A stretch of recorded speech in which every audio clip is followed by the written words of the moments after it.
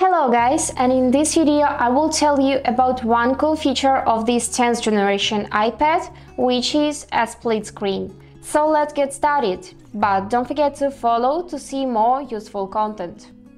So I will show you how to use this feature, and at the end I will tell you the most convenient and useful options that I use in my daily life. So the first thing we need is to open any app.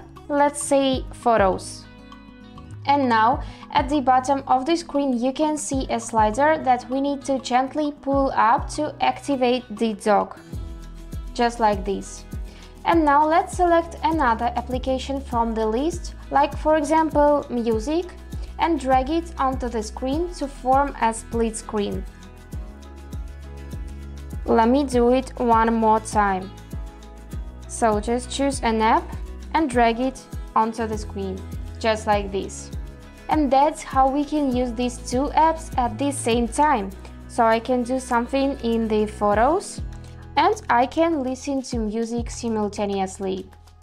We can even add a couple more apps and then just change them as needed. Let's do it. So let's, for example, add messages.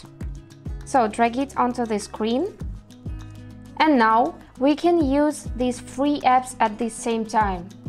So to change apps, we just need to pull the slider up and select another app by tapping it. Let me do it. And now we can use music again. We can even change its placement to the left or right. So let me just pull this slider and now just swipe this arrow left or swipe this arrow right again. So let me do it. Just swipe right like this. Great. We can delete apps. Just pull this slider up and let's delete it. And now let's talk about my personal favorite combinations. So if you are, for example, learning another language and watching video lessons, you can simultaneously listen this video and take notes on new words without interrupting your learning. I guess it will even help you to focus better on studying. So just open a YouTube first and then drag the slider and add notes onto the screen. And now you can watch video and take notes at the same time.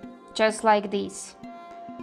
The second combination which I like is reading books and taking notes at the same time. So just open any book that you are reading now, and now let's add notes again. So you will be able to copy some of the text, for example, and paste it right here to the notes. So you can read a book and highlight important moments to the notes at the same time. I personally think that it is really very convenient and comfortable to use. And the third option is my personal favorite. So you can watch any videos, movies, and chat with your friends without taking a break from watching. So just turn on the video, pull this slider up, and add, for example, Telegram onto the screen.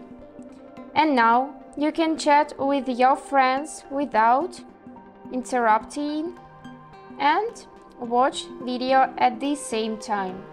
So you can combine two pleasant things, chatting and watching movies.